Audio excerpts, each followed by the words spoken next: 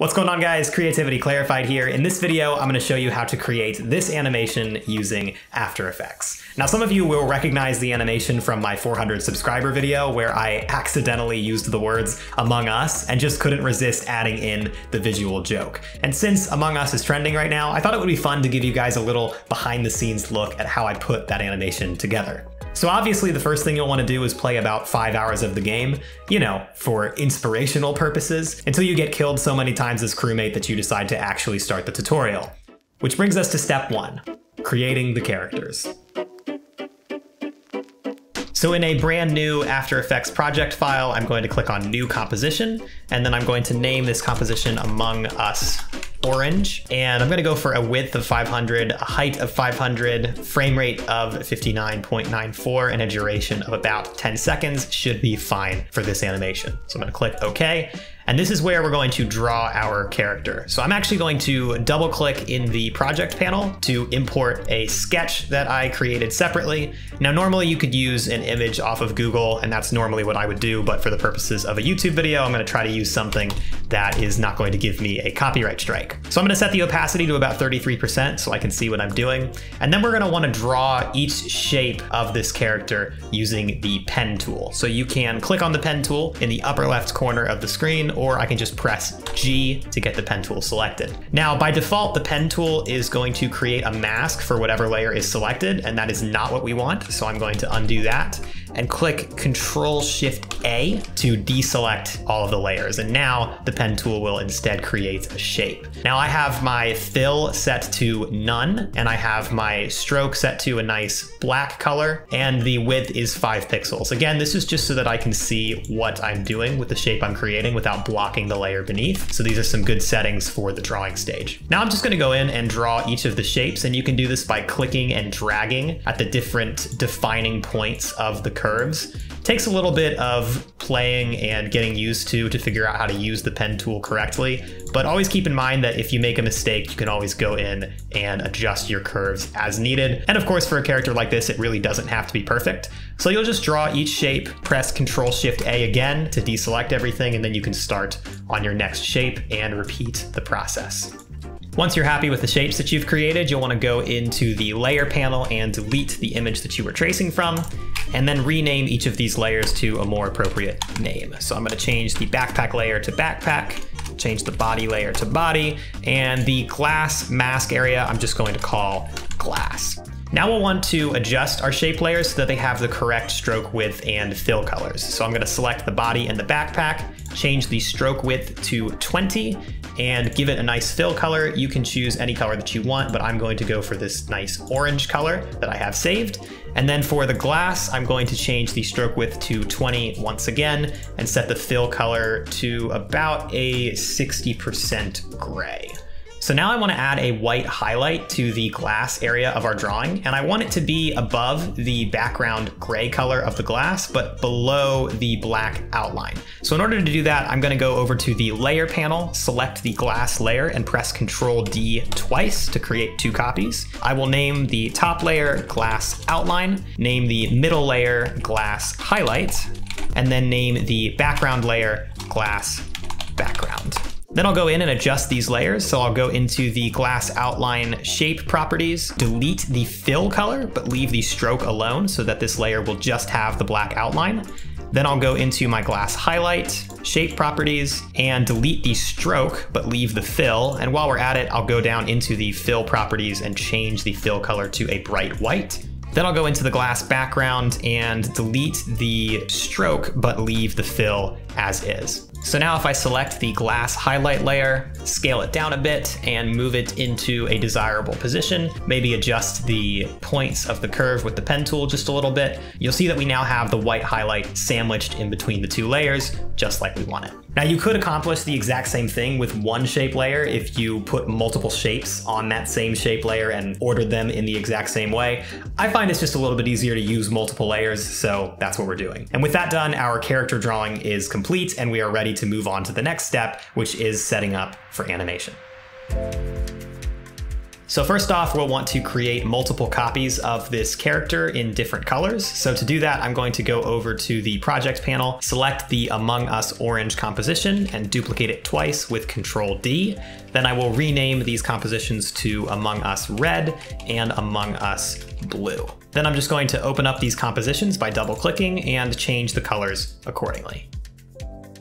Up next, we'll want to create a composition to house the final animation. So I will go over to the project panel, right click and select new composition. And we'll want to go for a width of 1920, a height of 1080, and leave all of the other settings the same as they were before. So just click on OK. And then we'll want to arrange our characters in the scene. So I'm going to click on Among Us red and then control click orange and blue to get them all selected. Then I will just drag them down into the layer panel to add them to our composition. Again, I'm going to click Control Shift A to deselect everything and get the selection tool, which you can grab in the upper left corner or with the V key. And I'm going to use that tool to separate out our layers so that I can see all of the characters separately. Now, the next thing we're going to want to do before we move the characters into position is to make sure that the anchor point is set to the correct position. Because as it stands right now, if I select these layers and press R to view the rotation property and start rotating these characters, you'll see that they rotate around the center point of the body. And that's not exactly what I want for this animation. I actually want them to rotate around a point somewhere between the feet. So I'm going to go ahead and do that by pressing A to preview the anchor point, and then I'll just adjust this until it's at the center point of the feet of each of the characters. And now, when I press R to view the rotation property and rotate them again, you'll see they rotate around the feet rather than the center of the body, which is what I want for this animation. So now I'm going to drag these characters into position. So I want orange to be down here in the bottom left-hand corner of the screen. I want red to be peeking out from the side. So the first thing I'll do is set the rotation to about 28 degrees, and I'll drag him into position over on this left side of the screen. And then I want blue to do the same thing, but from the right side of the screen. So the first thing we'll need to do is flip blue so he's facing the other way. Easiest way to do that is to select Among Us blue in the layer panel, press the S key to view the scale property, unlink the width and height constraint so that you can scale them individually. And then we will change the width property, that's the first one, to -100. Then next we'll go into the rotation by pressing R and set the rotation to -28 degrees so that he mirrors blue, and then we'll drag him into position. Now, one more thing I want to do just as a sanity check before we start animating is to make sure that red and blue can be rotated out of frame without adjusting the position. And it looks like they're both in the clear, so we can jump straight into the next step, which is animating the keyframes. Now this is the part of the animation process where things start to get really interesting. You'll notice that I've added some markers to the timeline to help keep our animation organized, because I want our characters to slide into frame over the course of the first second of the animation. Then I want them to hang out until about the 2-second mark, and then fade away over the course of 45 frames or 3/4 of a second. So I'm going to go ahead and snap the playhead to the arrival marker since our characters are already in their arrival positions. I'm going to select red and blue, press the R key to view the rotation property, and then click on the stopwatch to keyframe those properties. For orange, I'm going to select orange and press P to animate the position property, and then click the stopwatch there as well. Now I'm going to do something a little bit counterintuitive and animate these keyframes in reverse. So I'm going to drag the playhead back to the beginning of the animation at the 0 frame and adjust these properties so that each of the characters are off screen. So for red and blue, that just means adjusting the rotation until they're out of frame. And for orange, it means adjusting the Y property of the position, that's the second one, until it's just out of frame, maybe with a little margin of safety. And now when we play that back, we'll see that our characters slide into frame. To do the departure keyframes, we can actually just copy and paste the ones we've already created, but in reverse. So I'm going to copy the arrival keyframe to the departure point on each of these properties by selecting them and pressing Control C and Control V. Then I'll do the same thing for the ending point using the starting keyframes. And once we've done that, we can drag the playhead back to the beginning and press spacebar to preview the overall timing of our animation. It looks like I low-key forgot to add in the talk bubble for red, so I'm going to speed run that real quick. I'll press Control T to get out my type tool and left click to write my message.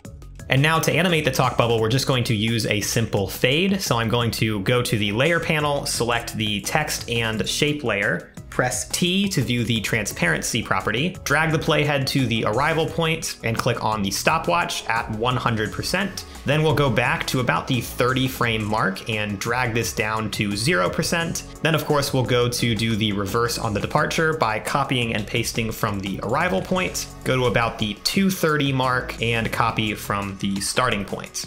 Now with that done, we can move our playhead back to the beginning and preview our animation with the talk bubble added in.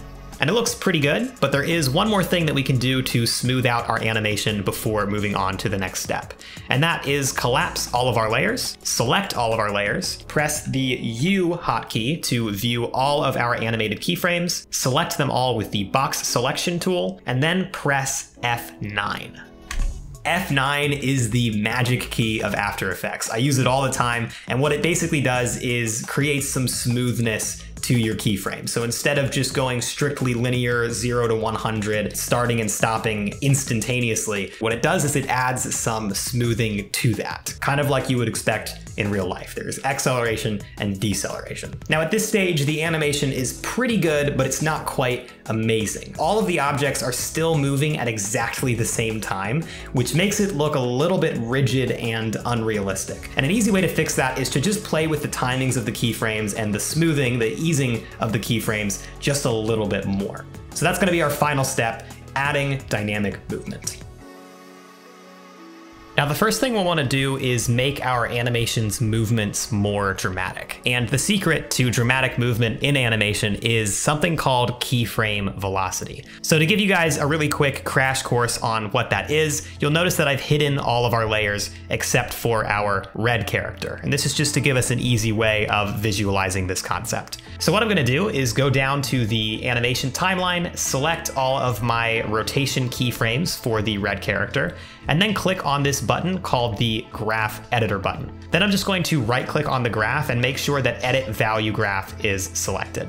Now what this graph basically does is gives us a visual representation of the value of our property over time. And you'll notice that coming out of and going into each of these keyframes, there's just a little bit of a curve to our motion graph. And what this basically represents is the smoothing or the easing that we applied to our keyframes when we pressed the F9 hotkey. So yeah, you've actually already edited your keyframe velocities. So that gives us a pretty nice motion. You'll see that there's just a little bit of acceleration and deceleration, which is definitely better than none at all. But to make this more dramatic, I'm just going to want to set the incoming velocity influence of the arrival keyframe out to about 80%, and then the outgoing velocity of the departure keyframe to 80% as well. And what this is going to do is make our animation much faster in the beginning and spend more time slowing down on the arrival, like so. And then on the departure, you'll notice that it's going to spend more time speeding up and get really fast towards the end.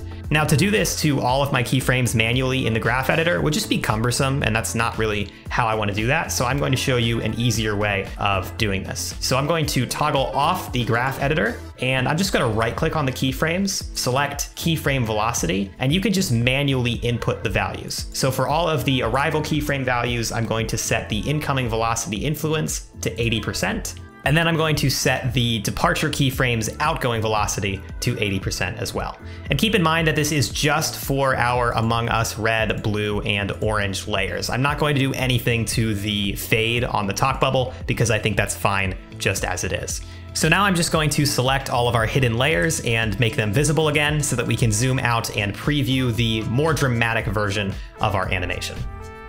Now, as I mentioned a moment ago, one flaw of our animation is that all of our characters are moving in perfect synchronization, which is something that would literally never happen in real life, so it makes the effect just a little bit unrealistic. Fortunately, this is incredibly easy to fix. All we have to do is go down to our timeline and offset our keyframes by just a small amount. So what I'm going to do is select Blue's rotation keyframes and move them forward by about 5 frames or so, and then do the same thing to orange, moving them just about 5 frames ahead of blue. And as you might expect, we'll do the exact same thing for our departure keyframes, dragging them backwards in time so that our characters will leave the frame in the reverse order that they arrived in. And what this does for the overall animation is give us a 1, 2, 3, and then 3, 2, 1 effect, which I find looks quite nice. Now, I do want to do just one more thing to our animation to give it just a little bit more personality, and that is to make it look like our orange character is shaking in place with fear. And this is actually a much easier effect to add in than you might think. All we have to do is go down to our layer panel and alt-click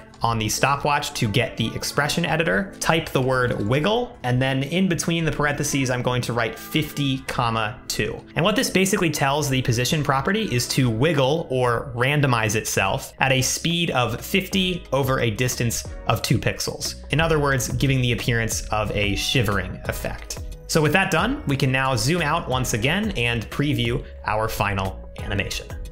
So now you know how to make yourself look suspicious in your YouTube videos. Now, normally on this channel, I make videos about the science of creativity, just trying to help you guys become your most creative selves. But for those videos, I do spend a lot of time in After Effects making animations because I just freaking love animation. So if you guys would like to see more After Effects tutorials like this one, let me know with the like button, let me know in the comments. I would be more than happy to make more of these in the future. But for now, thanks for being here. Take care of yourselves, take care of each other, and stay away from electrical.